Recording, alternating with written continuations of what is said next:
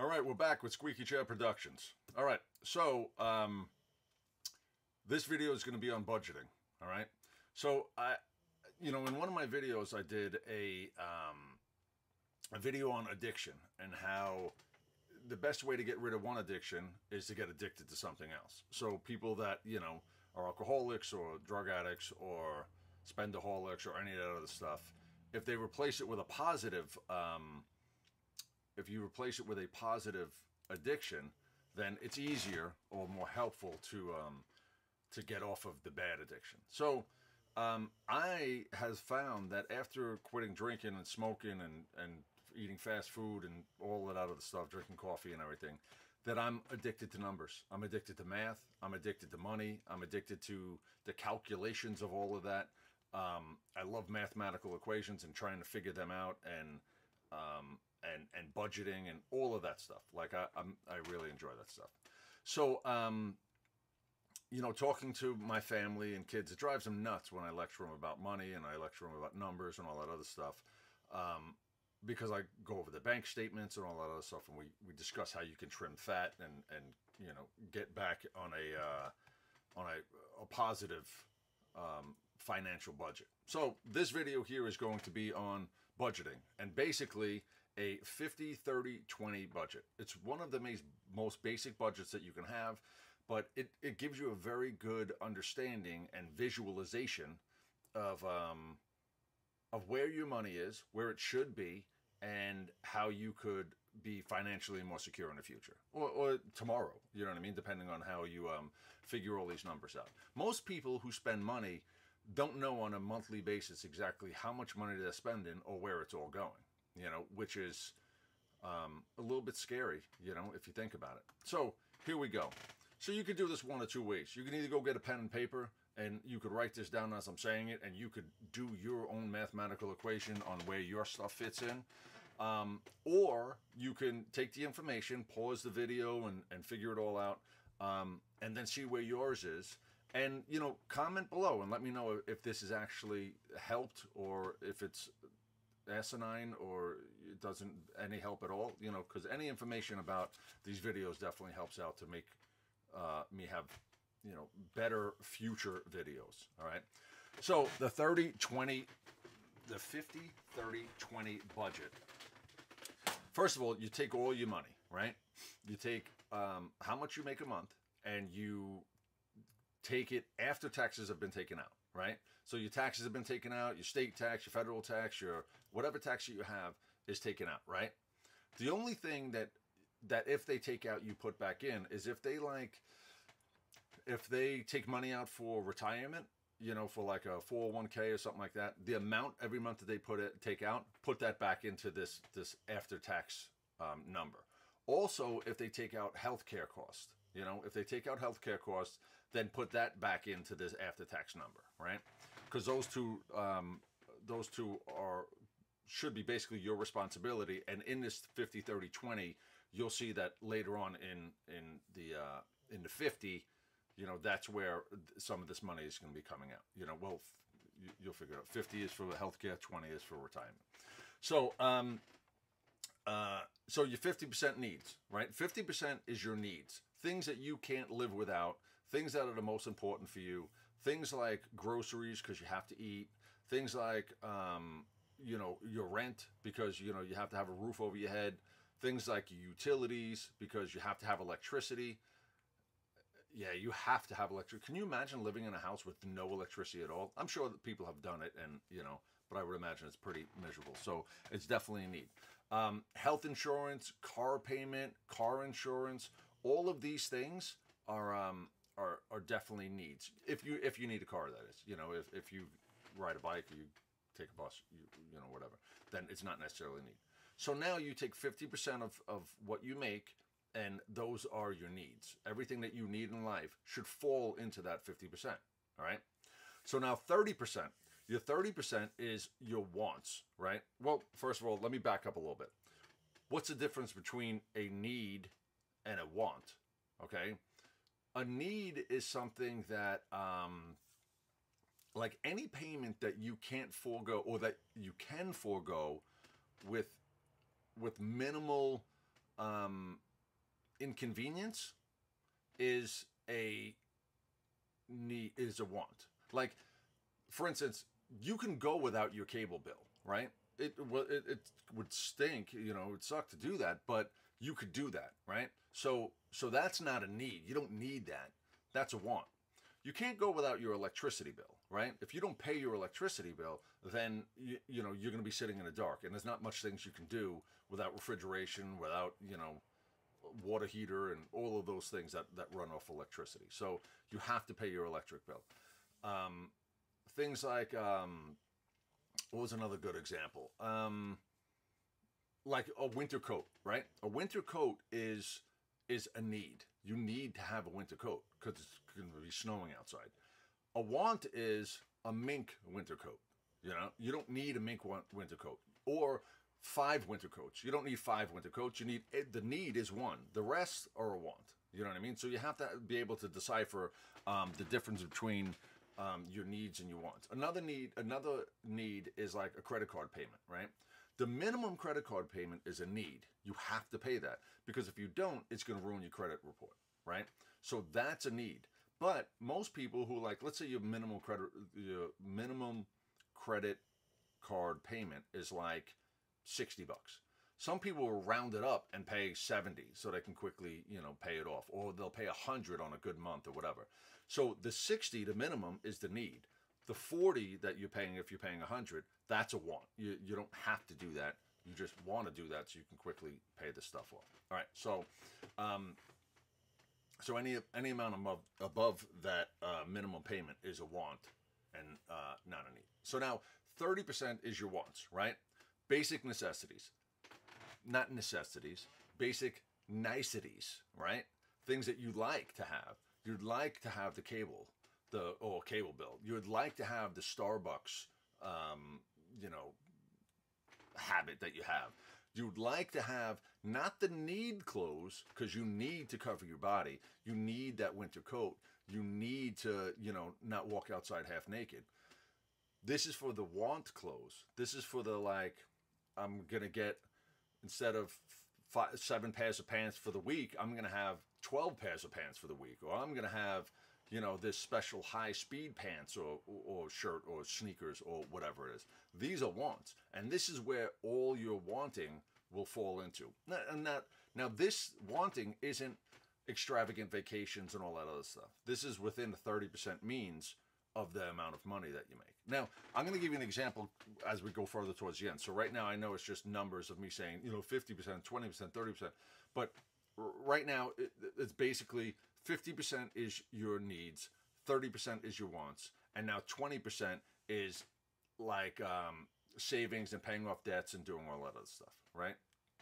So now 20% of your money is going to go to this, just that, paying off your debts, paying off car payments, paying off or extra car payments, paying off extra credit cards, paying off, putting money away for your retirement fund, putting money away in a savings account, just those type of things, those are like extra and added on. But the importance of that is this. If you don't put away 20%, or you don't use 20% to pay off your bills and do all that other stuff, then what you're going to find is that 20% is going to quickly morph into your 30%. And it's going to go to Starbucks, and it's going to go to a new pair of shoes, and it's going to go to a new pair of sneakers, and it's going to go to all of these things that you don't need or that aren't a debt payoff. That's not part of the 50 or the 20. It's part of the 30 day of wants. And that's the trickiest part of this budget, is because wants get really big really fast. You have to eat, right? But you don't have to go out to eat. You know what I mean? You have to feed yourself, and you have to live and have food, but you don't have to eat pizza, or go to Red Lobster or go to any of these restaurants every day of the week just because you don't feel like cooking. Those are all wants.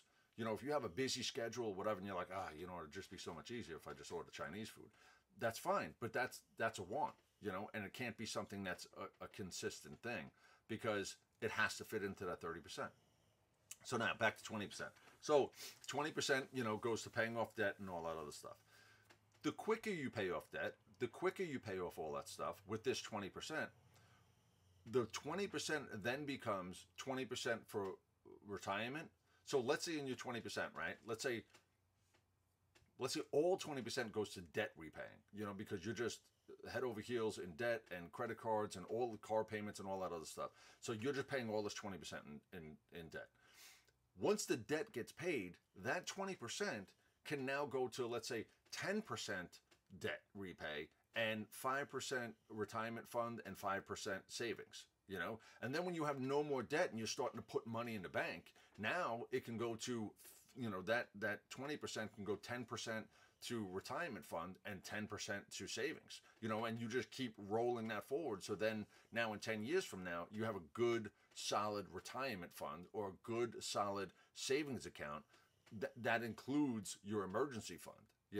There's nothing worse than having no money and then all of a sudden your tires blow out on your car, or your car check engine light comes on and you find out it's a $500 transmission repair or whatever it is, and you haven't budgeted for that. There really isn't a whole lot worse than that won't make you absolutely nuts. So planning ahead means that, well, I don't have 20% to do that, but you do, because you get paid 100%, That's what happens. They pay you 100%. It's your responsibility to take 20% of that and make sure that your future is secured, Some people do more than that. This is a 50-30-20, but if your 30s are very low and you don't have 30% of wants, you only have 10% of wants, well, now that 20% of savings turns into a 40% savings. But that's another thing. Just stick to 50-30-20 is what the important thing is. Okay, so now, what does that mean? That means that if you have $2,000 that you get paid a month, right? You take $1,000, right? You have $1,000 that you can spend on your rent, your groceries, your utilities, your health insurance, your car payment, your car insurance, your needs. Now, some of you may say, well, $1,000 isn't a lot of money for all that stuff. Well, you're absolutely right. It's not a lot of money for all that stuff. So if you're in high school or you're in college and you're not out in the real world now is the time to do your 50-30-20, to say, okay, I'm going to make X amount of dollars, or I currently make X amount of dollars. And if I'm making $2,000 and I can only spend $1,000 for mortgage, groceries, utilities, and health insurance, car payment, so on and so forth, well, maybe that means I can't afford a car payment right now. So I'm not going to jump into buying a brand new car because I can't afford it. Maybe I have to take the bus or take a walk or ride a bicycle or do whatever. So you can make these numbers work. If you have $1,000, that means that you can't have $1,000 mortgage, because if you have $1,000 mortgage or $1,000 rent, that means you don't have money for groceries, or you don't have money for utilities or any of these other things. So you have to fall within this 50%. If you have $1,000 budget, now you take that $1,000 for your 50% and you say to yourself, okay, how much is it going to take for me to eat? Now, if I eat at a grocery store, meaning I'm going to buy pasta and I'm going to buy fruits and vegetables and I'm going to buy some things that are kind of a little expensive being fruits and vegetables, and some things that are less expensive being pasta and that kind of stuff, and I'm going to have a decent mix. Well, what will it cost you to feed yourself if it's just you? I don't know, $50 a week, $100 a week. I'm not sure. Let's just say, let's say $50 a week. If you're going to go, let's say 100. We'll say $100 a week. That's $400 in a month. So $400 just in food alone means out of your $1,000 that you only have $600 left. So now what's it going to cost you for utilities? Let's say another $100, right? Not cable and all that stuff, just your basic, cable or basic utilities. That's another $100. So that's $500. So that means if you don't have a car insurance and your work isn't pulling out health insurance, that means for rent, you only have $500 left.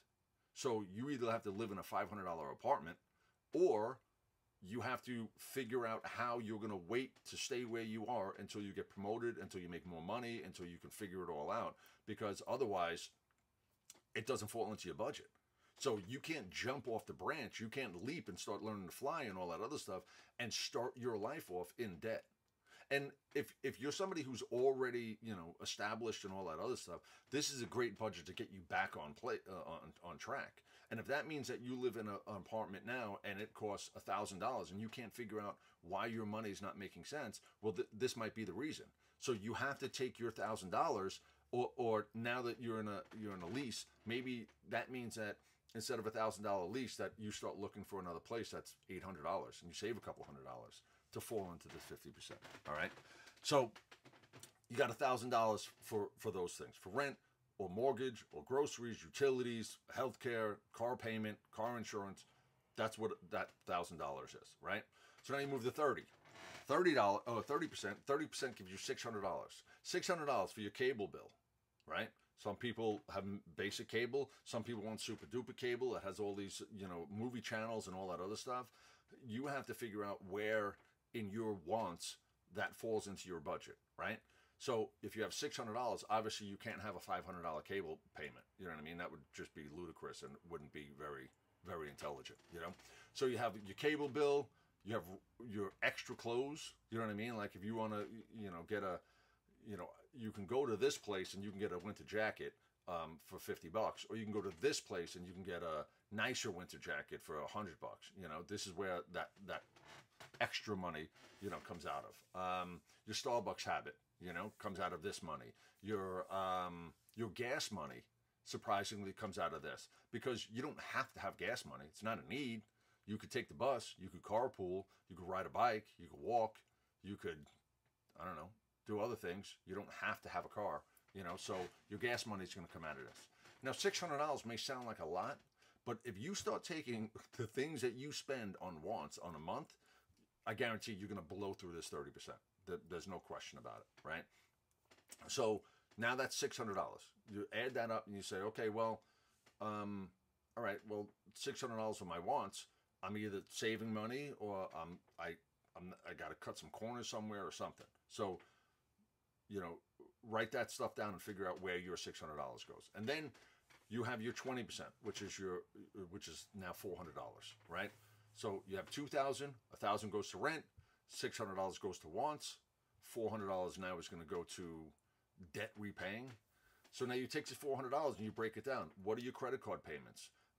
What is your emergency fund? What are your plans for the future savings? What is your retirement savings? What kind of vacation savings do you want to have? All of these savings now go into the 20%, right? So you can have a better understanding on where this money needs to go. So this works with any amount of money. If you make $5,000 a month, well, just break it down 50, 30, 20. If you make $1,000 a month, break it down 50, 30, 20. The best time to do this is when you're planning for the future.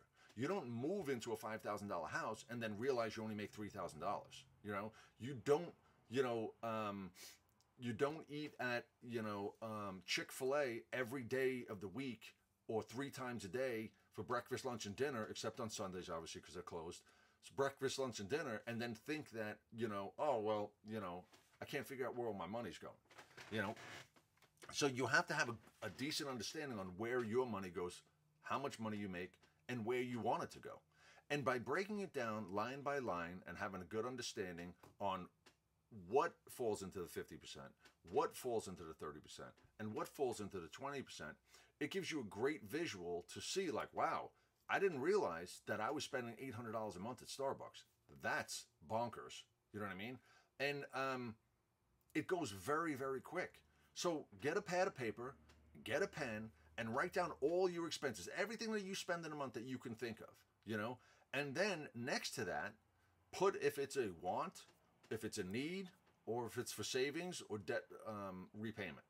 Once you have all of that, then separate them. Separate them into wants, needs, and debt repayment.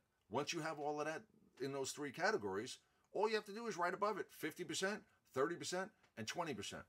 Then you take those numbers and you take the amount of money that you make each month, and you write down how much money you make a month, and then you take 50% of that off, take 30% of that off, take 20% of that off, and just divide all that stuff and to figure out if you're within a budget or nowhere close to a budget. So comment below and let me know if anybody's going to try this and see if it works. And I would like to know how it's worked for you and the changes that you might have made to it to better suit your scenario or suit your situation. Now, what does that mean? This 50, 30, 20 is a great budget to have, but it's not a say all and do all. Meaning that if you're in a position right now where your 30% is actually 15%, or your 30% is that the $600 seems like way more than you need, or if your 50% is you're like, wow, I only have $1,000, I have to have at least 1,200. I have to in the situation I'm in right now, otherwise I won't survive. So for a temporary solution, you can take some of the percentage or some of the money from the 30. Like if you have $1,000 for your 50 and you need 1,200, you can take that 1,200 from the 600 from the 30%, and put it in a temporary, and so you could solve your 50%. The whole goal of this is solving the 50, 30, and 20. It's not to do this math and to figure this all out and go, oh, no, that doesn't work. Because once you see, no, that doesn't work. And I can guarantee you this. If your bills aren't being paid now, if you're not having extra money at the end of the month, then you're not doing something right. Your budget is not right. You're either living out of your means, you're spending more than you should on things you shouldn't be spending it on, or whatever. So this 50, 30, 20 is a problem solution for you to solve. This is for you to say, okay, wow, I'm nowhere near that 50. Holy smokes, I'm doubling on the 30. Or, you know what, I got 0 at the 20. So now, how do I make all this work? How do I make it work to where my 50 truly is 50, my 30 truly is 30, and my 20 truly is 20? And you'll find that it will bring you a great deal of happiness when you start realizing that you do have emergency funds. You are slowly or quickly getting yourself out of debt. And you have a future plan for yourself, whether it's kids' education that you want to plan, whether it's a great vacation that you want to plan, or retirement, or whatever it is that you're actually planning for it. You'll find yourself starting to get motivated when you're like, wow, this is actually working, and it's going to make you want to do it more and more and more. So definitely look into it, give it a shot. I'm interested in how it works for you, and I'm telling you, if you follow the 50, 30, 20 to the T, you will find yourself successful.